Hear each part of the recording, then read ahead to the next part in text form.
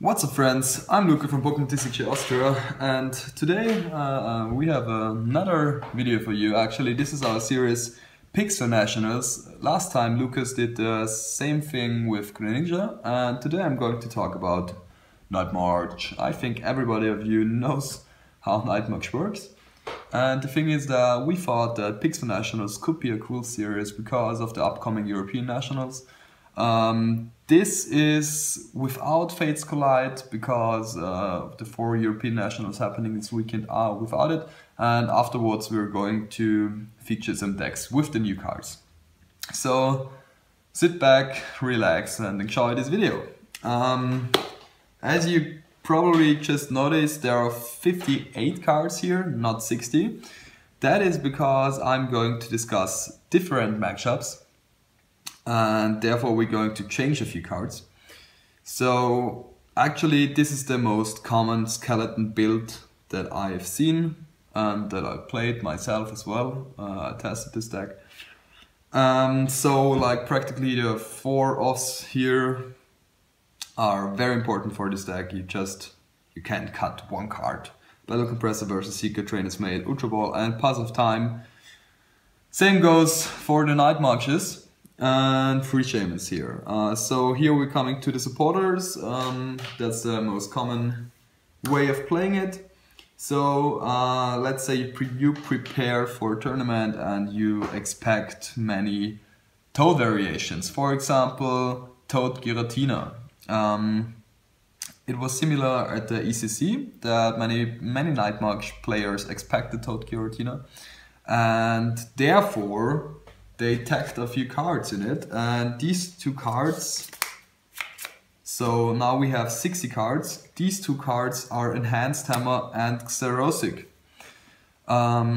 Actually, if you play Enhanced Hammer and your opponent tries to set up turn 1 with Giratina and Double Dragon Energy, you can use Enhanced Hammer to discard that energy and set him back for 1 turn. If he decides to attack with Toad, you can discard his DCEs with Xerosic, and if he manages to whiff the Quaking Punch or the tag, you're able to do anything you want. So actually Enhanced Hammer, especially in combination with Time Puzzle, is super strong against Toad Giratina. But with the increase of Greninja decks, many people opted to play no Toad decks at all, so it's not that commonly played at all anymore because Toad variations just lose to Greninja. So this is my least favorite version of Nightmarch, because I think that at Nationals you don't really have to expect that many Toad variations, and if you're playing against Toad Giratina and you have a great setup, you win anyways. So yeah, so let's say you should play these 2 cards if you think that you're going to face many Toad Giratinas or Toad variations at all, because straight Toad pretty much is an auto loss. So these 2 cards, they are okay, they can come in handy, but if you just manages to attach 2 basic water energies, you just lose actually.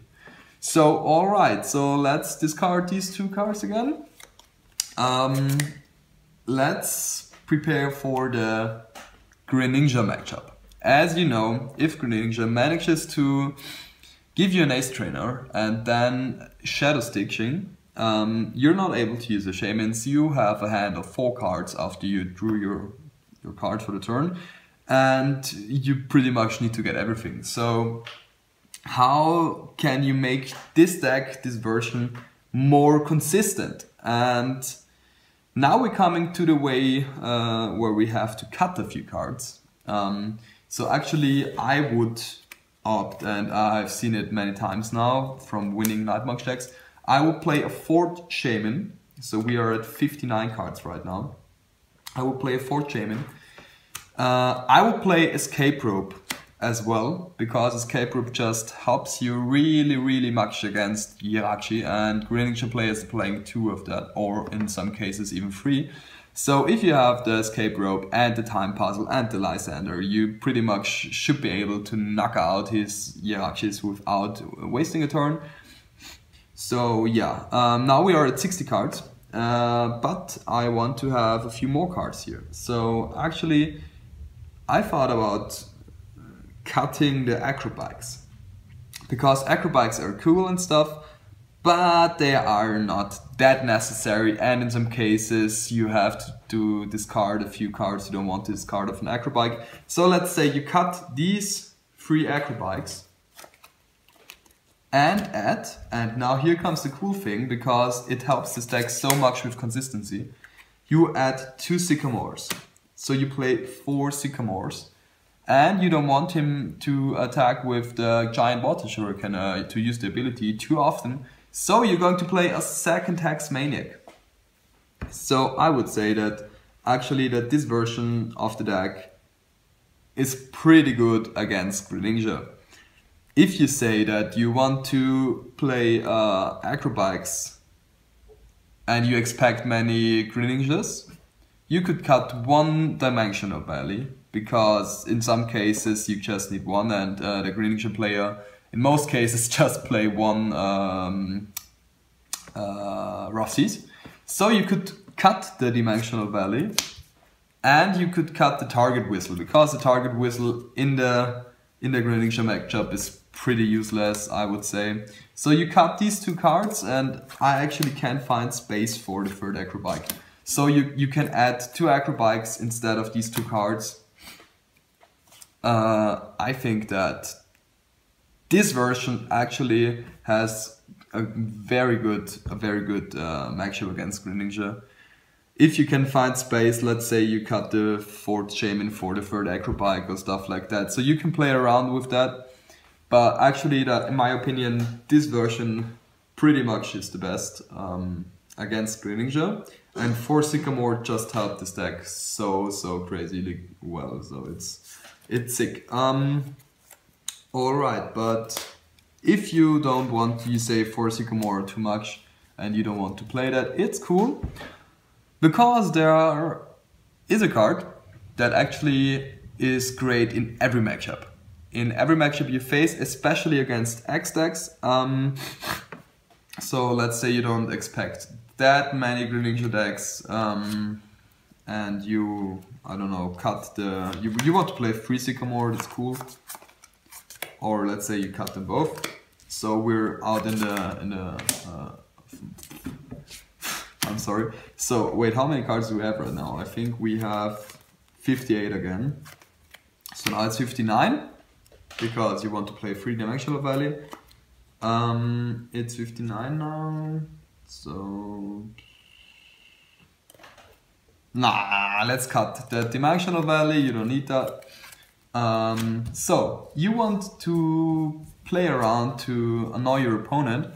So there's a card that has seen some play lately, which was quite surprising, because Pokemon Catcher Gold! No, Pokemon Catcher here is pretty cool, especially against developer decks, if you manage to, I don't know, the thing is, it's a flip card, so it's always a bit tricky, but in many cases where you play Pokemon Catcher and you flip heads, you pretty much won the game, because you're able to, you don't have to use a Lysander, so you can flip heads with Pokemon Catcher and use a supporter afterwards, which is great. But I personally, in my opinion, I don't like flip cards that much, so I wouldn't recommend it. It's good. It's a good, as I said, it's good in every matchup, because a free catching option in that scenario is awesome. But yeah, so I'm cutting these 2 cards again. I have the 4th Shaman here as well. So, and here is like my special version of this deck, and this is going to be the final build I'm going to show you.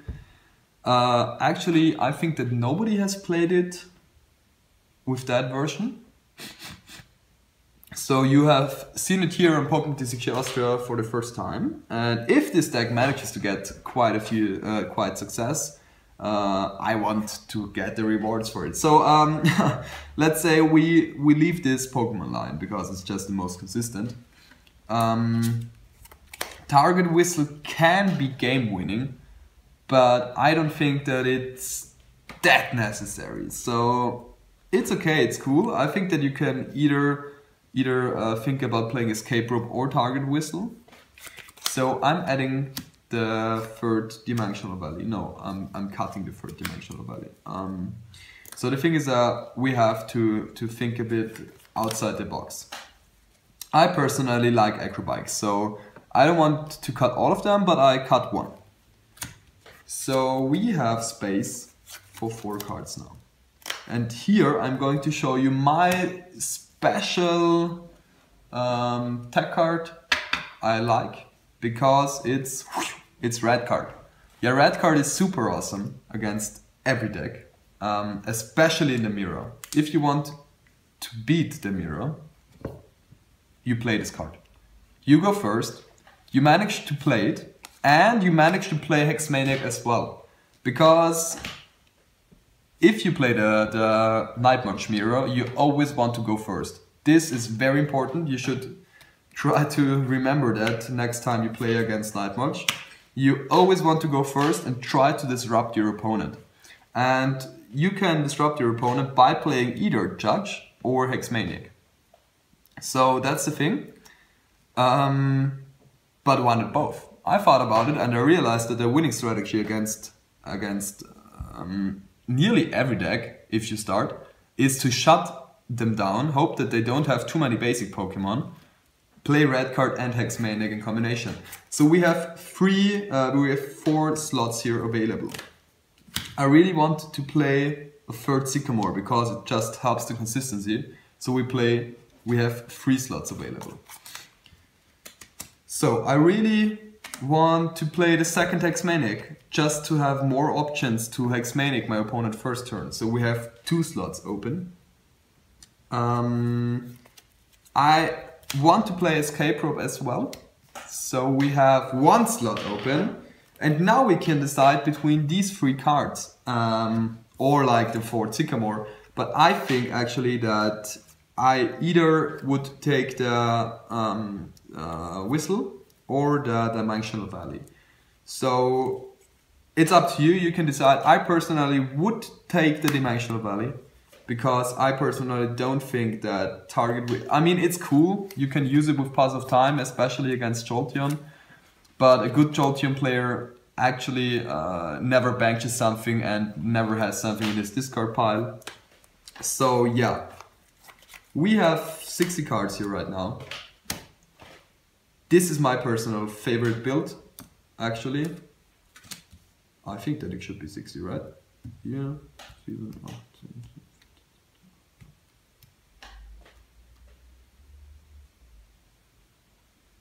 Yeah, it's 60. So, I think that this is it. These are all the variations, especially with this never seen red card combination with Nightmarch. So actually your game plan, if you play 2 of these red cards, is to play it in turn 1 and Hexmaniac your opponent. You could cut the Judge as well, but I personally really like the option to shuffle in your own cards. So you could play Birch if you want to, because in this deck you can get back the red cards with Time Puzzle as well. So you could cut the Judge for Birch, but you don't really have to, because the effect of Judge is just pretty good as well. And you don't have the red card every time for turn 1. So yeah, actually I think that this is the best build for Nightmarch in my opinion. You should really give it a try, you should try it out and maybe play it on your nationals, and if you succeed I really want a shout out. But yeah, let us know what you think about this series. I hope you guys enjoyed it. Yeah, give us a like, give us a subscribe if you did. That would be all from me. Next time, Luca is going to make the next video. We don't know about which deck yet, but yeah. Have a great weekend, have fun at Nationals, guys. We hope you enjoyed this video. Thanks for watching.